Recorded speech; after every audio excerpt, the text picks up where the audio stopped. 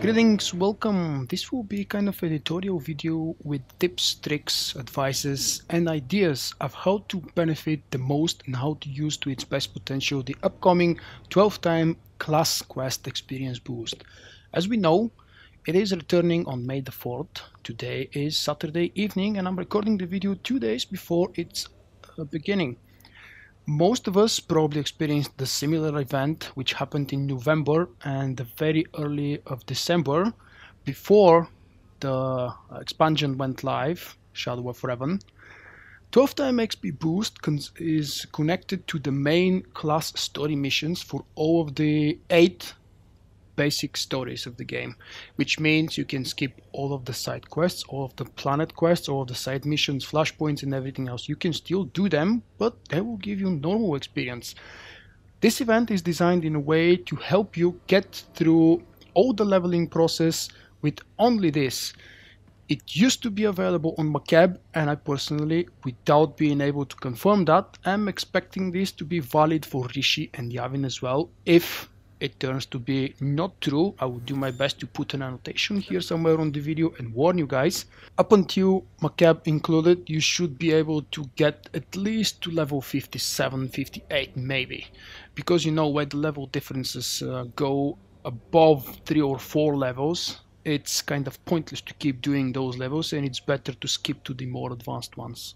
This event, which begins again on May the 4th because of the special Star Wars Day and the celebration, will continue until the fall. At this moment, we have no date or even any kind of a period selected. That's all the statement that we've received from BioWare. This event will be up until the fall. It is most likely active during the summer. Let's see. So it starts May, June, July, August. That's my prediction. My personal prediction is it will run until September, middle of September, all throughout the whole September, and it's most likely, in my opinion again, going to over by the end of September. It is only to keep subscriptions up and alive during the summer, because we all know that summer is not a good time for any MMO, and since I've been here all of the summers since the game was released, I know how dead it starts looking. I expect the event will be absolutely the same as before, which means it will still be stacking up with the experienced boost stims. It should be stacking up with the legacy perk stims, but if I remember correctly, it does not stack with the rest of the XP. Let me try and share a couple of advices which will be mostly beneficial for those of us who are leveling 10th, 15th, 20th alt on the same server. We already have millions and millions of basic commendations, and we have full stacks of them from before the expansion or even after it. We need to benefit from these. The more gear we prepare in advance, if of course we're in a hurry, the better for us. Now let me show you. This is my cross, my commando. It does have quite a lot of basic comms, and I have still a few stacks left unused from different rewards. Remember the Rishi rewards, 300, 3 stacks of 99s. Right, so the best way to do this is to buy gear for basic comms from the vendors on the Republic fleet. I'm talking about these vendors here. If I'm not mistaken, on the Empire fleet, the same vendors are located here in the upper left corner. If they're not here, they're in the supply section, whichever the supply section is. You know that for some reason the Republic and the Empire fleet are not mirrored, are not looking exactly the same way, and they've been turned, if I remember correctly, in a weird way. But that's not really important. Another thing BioWare did with patch 3.2, just about a week before they launched the 12-time XP boost, is they've lowered the prices of many of these mods. They've also redesigned, they've renamed the vendors and the content they're offering. I'm talking about these vendors again. We will go and take a look at them in a moment because I want to show to you what exactly I'm talking about. I would advise you to start preparing mods for whether it's legacy gear and you will use an outfit system, that's entirely up to you, but you need shells. There are still many cheap shells. Shells is orange gear, or you can on GTN, or you can just go purchase something for money or for credits or for special tokens on one of the special vendors throughout the world. A quick example is the Section Guard helmet. This one is from Section X. It's a few 100,000 credits for the full set. You see I'm using the Rakata. I guess someone would ask, what is this chest? That's the old original Rakata. I have the full set, but I didn't bother put it all in, because everything else apart from the chest piece looks the same, but this is like a side note.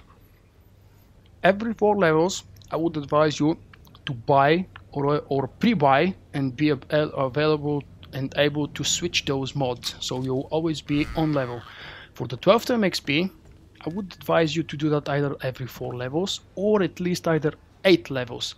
People have done that with some classes without too much hassle and trouble, without using any mods, just inserting whatever they loot from the main quest. A lucky drop, special kind of reward at the end of the class quest, or whatever it is. Some classes can do without special gear and extra gear.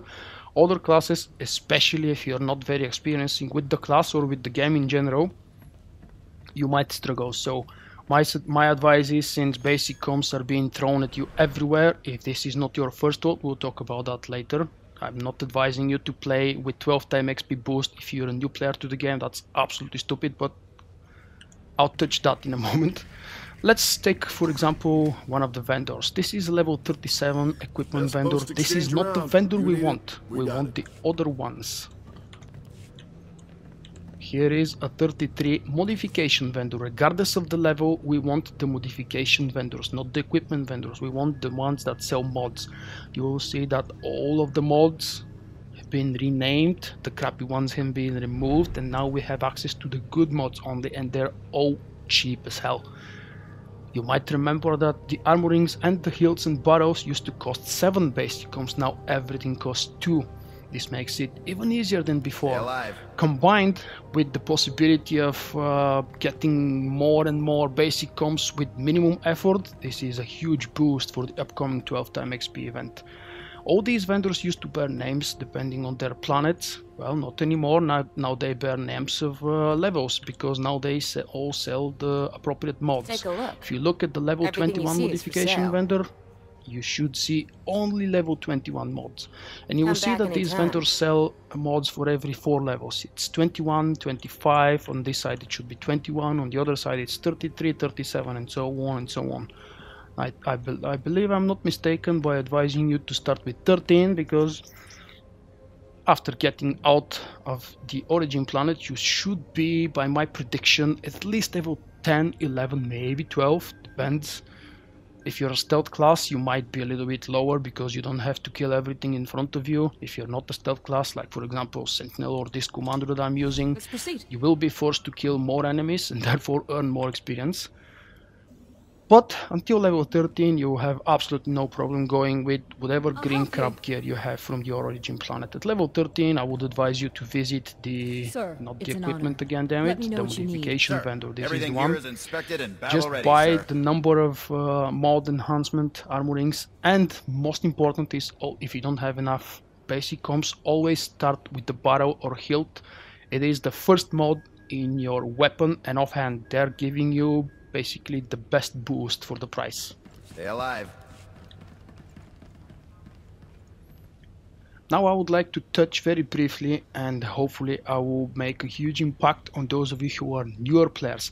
This event is fantastic. BioWare promised us that it will be here for a long time.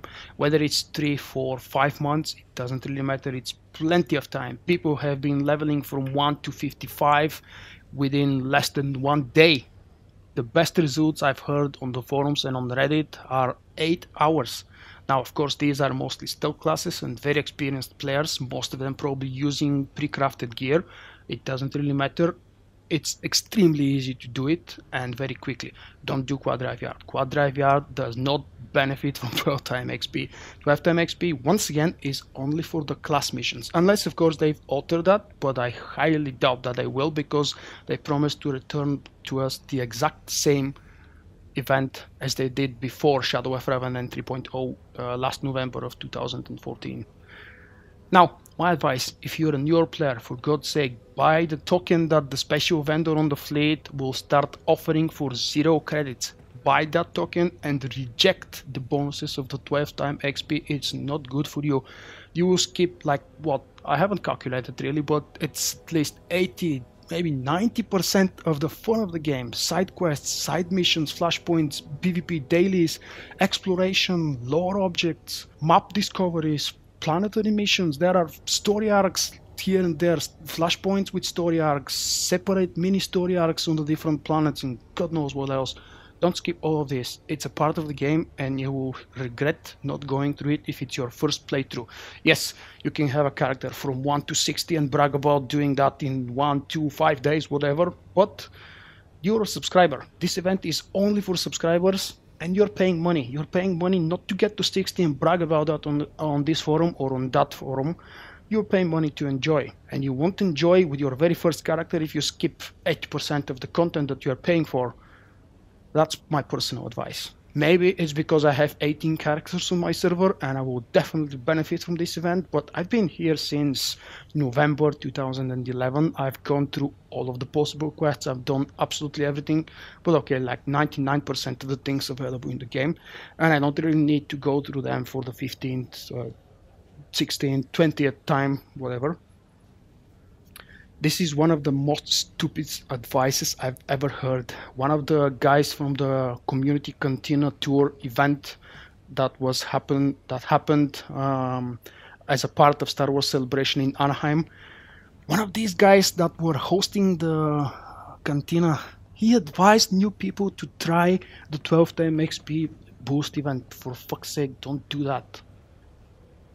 This is pretty much it. That was my basic advice. I think the video went for a little bit longer. I'll see if I can re-edit it to make it squeeze to about 10 minutes.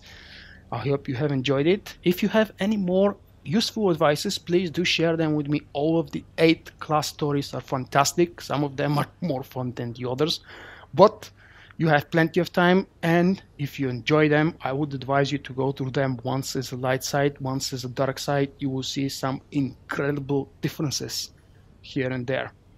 They are not completely new stories, but the major changes for some of the dialogues and the stories are really interesting.